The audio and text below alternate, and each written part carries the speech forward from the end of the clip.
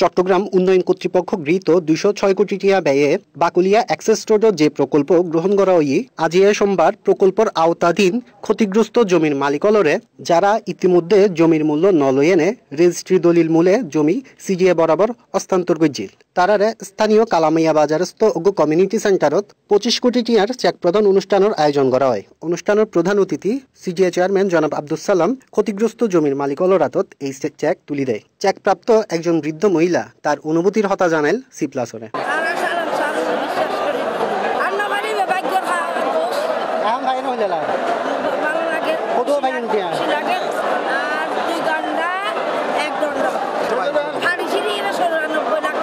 প্রকল্পের ব্যাপারে CGA chairman জনাব আব্দুল সালাম হতা হয়ে আর জানি থাকলাম দে বাসিয়ে আরে বিশ্বাস করি রেজিস্ট্রি দিবেলে দিয়ে ফোঁসকুড়িয়া যখন রেজিস্ট্রি দিই ও টেও না যায় দিবেলা তাতে বাকি যারা রেজিস্ট্রি দিব ই তারা কষ্ট ছাড়া আর এতক্ষণ সিডিএস যাই নে টিয়ন লইব অর্থাৎ জমিদারটা আগে টিয়ানতে পরে ইন বাংলাদেশত কোনো ইতিহাস নাই আমার 60 লক্ষ মানুষ আর বিশ্বাস করছি ইতারা ঋণ যাতা শোধ করতে পারি ইতার কাছে দোয়া চাই।